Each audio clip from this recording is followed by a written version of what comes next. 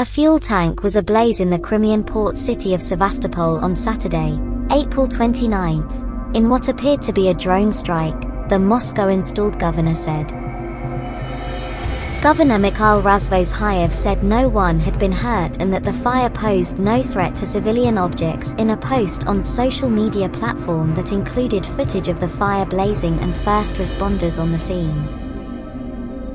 The Ukrainian military did not immediately respond to a request for comment on Saturday. Kiev almost never publicly claims responsibility for attacks inside Russia or on Russian-controlled territory in Ukraine.